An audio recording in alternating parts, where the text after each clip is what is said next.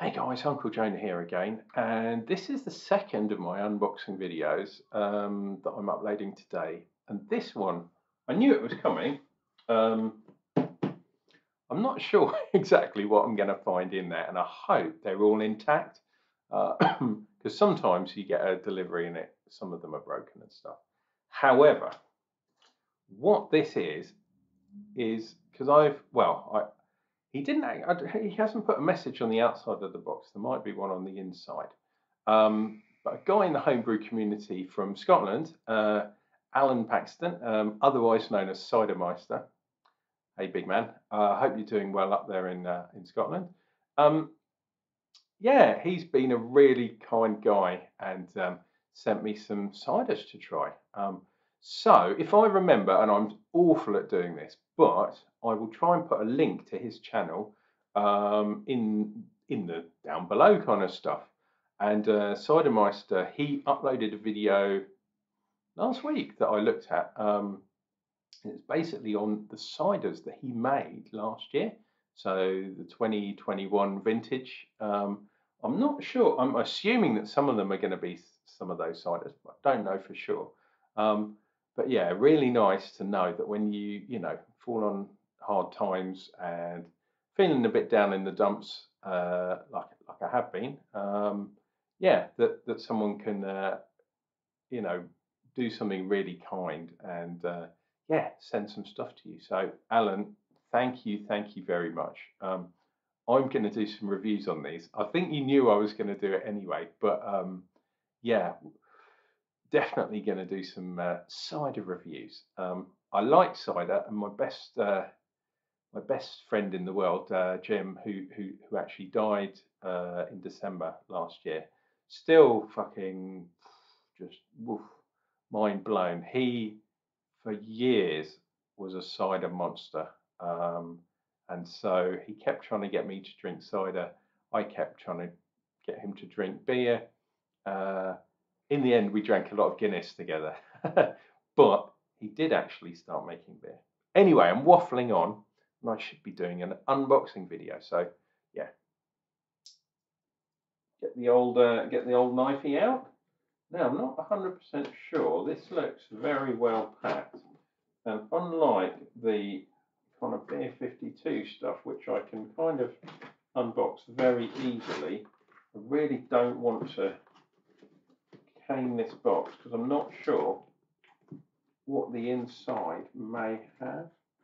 Maybe I'll just cut into the top. How about that? Trying to see how this has been done. So that's a flap. This is not how I'm meant to undo this box, by the way, but it's how I'm going to do it. So there is a box within a box. Oh, and there is a note. Oh my God, fantastic. Right, so how can, he's actually sent, he sent me some tasting notes from the look of it. That's really cool. Thank you very much. I don't really want to show his address on the camera. So, hi Jonathan. You've clearly been having a hard time. Yeah. It's difficult to see you being sad. Well, I think part of me is kind of vlogging, my feelings and how things are going, which sounds really weird. But yeah, that it's a sort of documenting how I've been doing. Anyway, I thought we're getting in touch and sending you some ciders, which might cheer you up. Yes, very much so. Thank you very much. You're a very kind man. Don't worry about doing the reviews. Okay, no problem. Nobody ever says they don't like a beer. Okay, so he's after some honest feedback. Well, hey, never mind. Useful tip: if you're back sweetening, put one in a PET bottle so you can keep check the carbonation levels. Here are 5 examples of my batches from last year. You can check them by by the little sticker on the top. So I'm gonna double check, and this is what this is for, I guess. Yeah, to let me know what ciders they are. You've said don't do the reviews, but I'm gonna anyway. And I think secretly you knew you knew I was gonna do that. But hey, I like doing the reviews. That's why I don't not that I feel compelled to do them or anything like that. I genuinely do like doing reviews, as I think most of you know. Right, I don't think we'll need this knife anymore, so let me put that one away. Oh, and I've got some upside down ones and some... Oh, and they are plastic. Giving them a quick... Oh, fantastic. Yeah, so we've definitely got some bottles here. Let me put them all the right way up. Definitely gone into this a weird way, but never mind.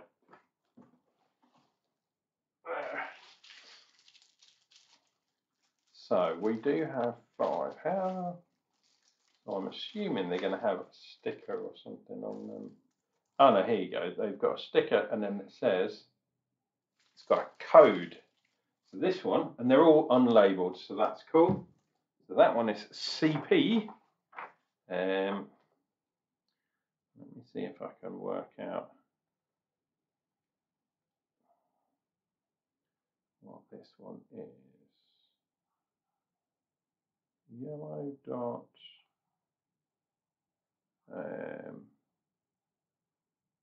It's going to take me a while to work out. So there's 1, 2, 3, 4, 5, 6. So let me go through these, because otherwise it's going to be really difficult to work out what these are. So C is for cider, I know that.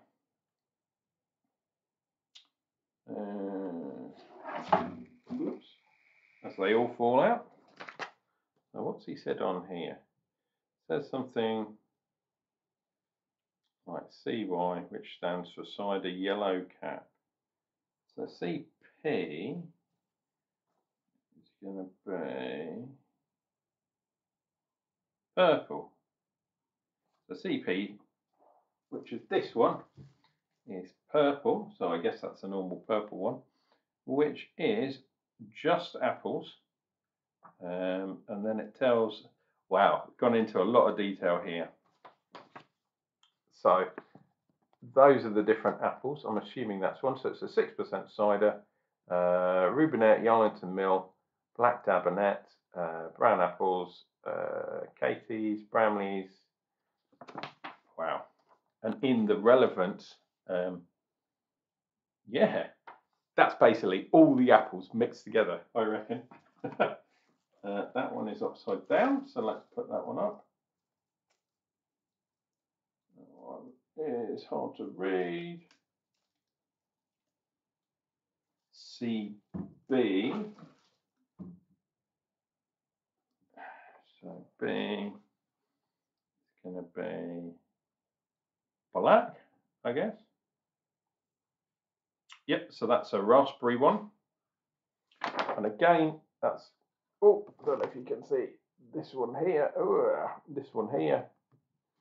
So that's got raspberries in, along with folk eaters. Ian's folks.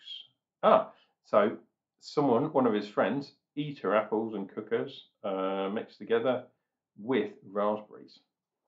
Cool, that's all good. That one is PP. I'm not sure what that is. P. Might be another one of the purple ones.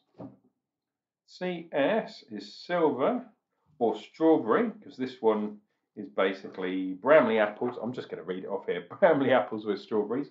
Otherwise, it's quite boring for you. And then the final one is see why. That's going to be yellow. Oh, hang on, yellow.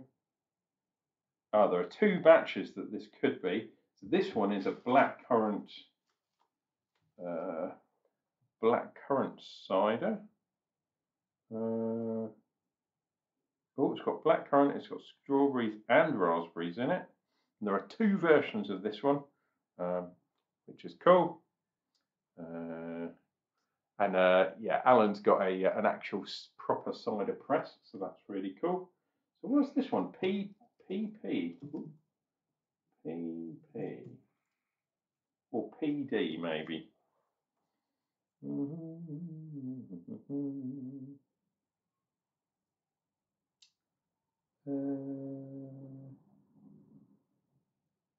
Not sure. Is that one? C? Oh no, C. Sorry, I've turned it the wrong way. That's why. CG. So G for green, maybe? Green, here we go. Dark green. So this one is no fruit added. So that is a pure cider that he's made. Ah, wow. And I do have something to go from. So when I do my reviews on my ciders, I've got something to go by, because otherwise I won't have a clue what's going on. Now, we're kind of going a bit over time, so this was a bit random. But Alan, thank you very much. It's very kind of you. And yeah, I'm really going to enjoy drinking these ciders, which is fantastic. So thank you very much. I was lucky enough, I think it was late last year, and it drove the missus totally bonkers. But I've actually got a thresh. Is it called a thresher? One of those handle things that you chuck apples in and it knocks them. Scrobbler, is that the other way of saying it? It basically mashes them into the pulp. And I've got a fruit press as well, which I was kindly gifted. A guy that lived near me was actually moving, and he was a member of the local homebrew club. He hasn't moved very far. He's just moved down the road, but he's moved to a flat, so he couldn't have that anymore. So I have got a fruit press, and I've got some of those bags, I guess. So, Alan, you're going to have to tell me how to use them properly, because I'm not sure. I'll do, yeah, at some point in the future, because yeah, they're in the shed at the moment. I need to clean them up. I need to do everything. Need to find some fruit as well, obviously, to put in them. But I might do a video of just showing you what I've got, because some of those things are actually, they're like, over £100 if you're buying them, first hand. But they come in really, really useful if you are making ciders or perries or wines, perhaps, or anything with fruit in hedgerow things, hedgerow mixed fermentations. Who knows? Look forward to that, and look forward to cider reviews on these. Anyway, yeah, this has been Unclejona. I'm getting a bit choked up now. It's yeah, it's weird, because when you think things are really bad and can't get any worse, a lot of the time they can get worse, but also things happen, like this, that kind of really lift your mood as well. So yeah, really, really good to know that people kind of like what I'm doing, and are willing to let me try the stuff that they've made as well. Same as same as being in a homebrew club. If you're doing, yeah, even if you're not homebrewing, even if you just like beers, being part of a club where you can go and talk to like-minded people is really good. Because otherwise, you're drinking at home all the time, which it looks like that's all I do. But I don't often record videos when I'm at the local pub, for example, which I do go to quite regularly. But yeah, let's end it there, because I'm getting a bit kind of, yeah, in awe of the kindness of people. Anyway, thank you very much, Alan, and I am going to do reviews on these. Don't you worry, sir. Cheers and beers, or cheers and ciders in this case. And yeah, we'll see you real soon for more reviews of all types.